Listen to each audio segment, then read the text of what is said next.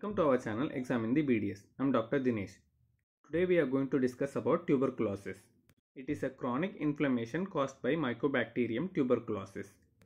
That organism can be identified by acid-fast or Ziehl-Neelsen staining. First, let me tell you about the modes of transmission.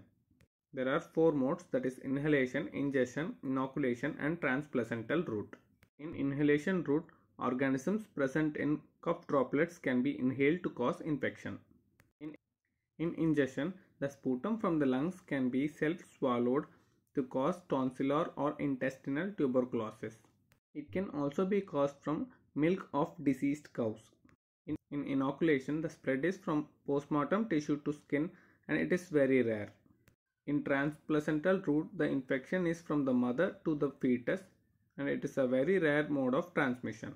The different routes by which the tuberculosis spreads in our body. There are 4 routes, that is local spread, lymphatic spread, hematogenous spread and spread by natural passages. In local spread, it is carried by macrophages into surrounding tissues. In lymphatic spread, the spread is through the lymphatic system. It is transferred from pharynx to bronchi, etc. In hematogenous spread, there is tuberculous basilemia because of the drainage of lymphatics into the venous system due to ulcerated wall of a vein. Organisms somehow enter the bloodstream and lead to spread throughout the body, that is to the liver, lungs, kidneys, bones, etc. and it is called miliary tuberculosis.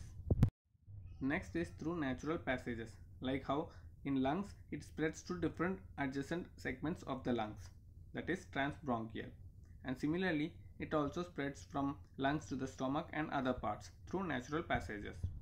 I am going to talk about pulmonary tuberculosis, and it has primary and secondary. Primary tuberculosis is infection in an individual who has not been previously infected or immunized. It is called primary complex or Gons complex. It is a Gons focus or a 1 to 2 cm solitary area of tuberculous pneumonia. This region eventually spreads to hilar lymph nodes and other tonsillar and cervical lymph nodes. So now let's see the sequelae of primary complex. Initially, due to infection, the area is localized and healing occurs by fibrosis and calcification. Sometimes it may spread to the nearby lymph nodes through lymphatic system. And in case of any erosion in the blood vessel, it may also turn into miliary tuberculosis, in which all the organs are affected. Sometimes the primary lesion, once healed, can also be reactivated at a later stage. This reactivation is based upon the individual's immune system. So now let's see the clinical features of tuberculosis. In relation to lungs, there is productive cough, may be associated with hemoptysis, that is blood in the sputum. There is dyspnea, that is difficulty in breathing. Chest X-rays may show nodularity or pleural effusion. It seems to be like diffuse infiltrates in the lung parenchyma. They are radio-opaque patches. There is fever, night sweats and fatigue and loss of weight and appetite. For diagnosis, initially we do Mantoux skin test. In this, tuberculoprotein purified protein derivative is used. Infection is identified as an indurated area of more than 15 mm in 72 hours for an intradermal injection.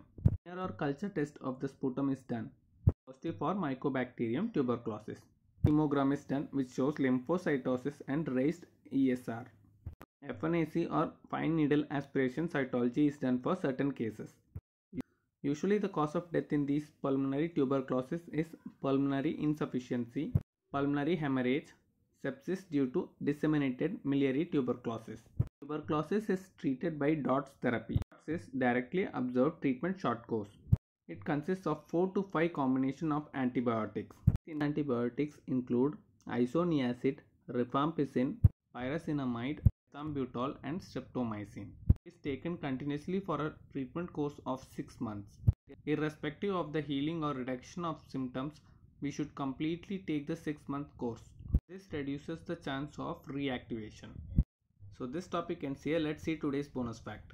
In camera terms, the human eye is 576 megapixels. If you like this video, share and subscribe our channel. Thanks for watching.